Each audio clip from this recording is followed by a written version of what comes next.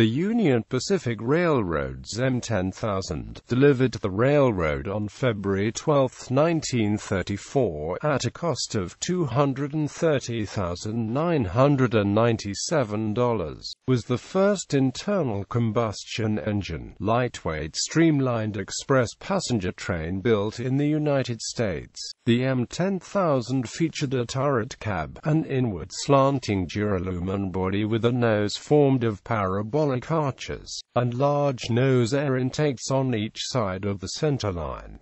The prime mover was a 600-horsepower Winton 191A V12 distillate engine. This engine design was unrelated to the later 201A 201A Winton diesels.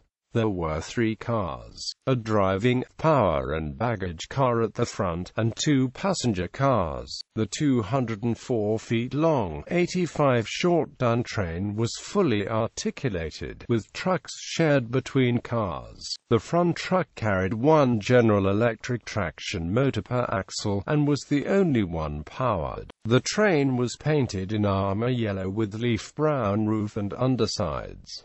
Later, the area around the front air intake was also painted yellow. Dividing lines of red separated the colors. The sleeping car overland trail was constructed for M10000 and included in the consist during its February to May 1934 publicity tour, but it was never used in regular service with that train. Instead, because of M10000's assignment as a day train, the sleeper was mated with the next streamliner, M10000.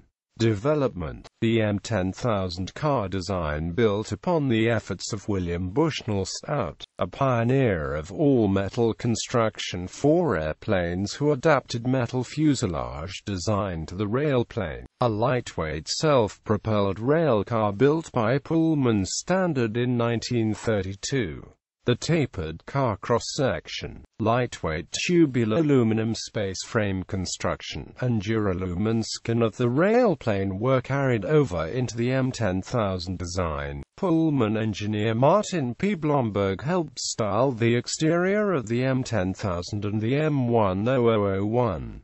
The U.S. Patent and Trademark Office assigned U.S. Patent D-100,000, U.S. Patent D-100,001, and U.S. Patent D-100,002 from the design. The car bodies and interior fittings were built by Pullman Standard. The Electromotive Company developed the electric propulsion system driven by the Winton motor, as was the practice as a system engineering firm. They contracted manufacture of the components of the systems to primary equipment manufacturers. Skepticism. The development efforts for diesel motors underway in the early 1930s would yield to timely release of a motor adequate for high-speed rail service led to use of a spark ignition distillate engine. General Motors' Cleveland subsidiary, the Winton Engine Company, provided the prime mover. The air brake compressor, main generator, traction motors and control equipment were manufactured by the General Electric Company. Trucks were strongly influenced by German passenger bogie design, as investigated by Union Pacific Chief Engineer A.H. Fetters. Service life. The M10000 entered daily revenue service between Kansas City, Missouri and Salina, Kansas as the Streamliner on January 31, 1935. It was subsequently named City of Salina as Union Pacific adopted the City of convention for its new Streamliners, but was also nicknamed the Tin Worm or Little Zip in 1941 after 995,000 miles of service. The train's limited fixed capacity and the dated technology of its distillate motor had rendered it obsolete and it was retired. Since it was built of Duralumin, the M10000 was scrapped in early 1942 to contribute its materials to the war effort.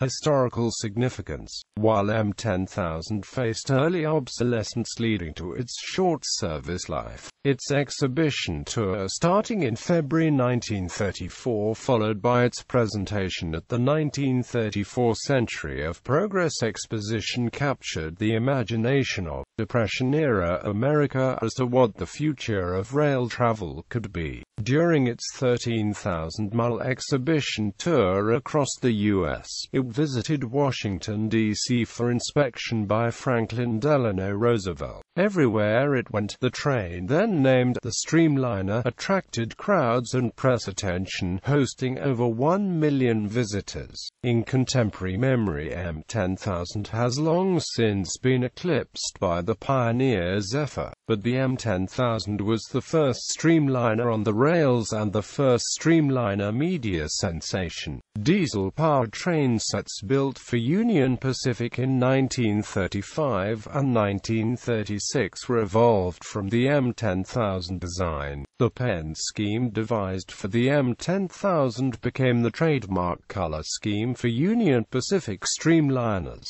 incrementally modified to Union Pacific's current scheme with harbor mist gray.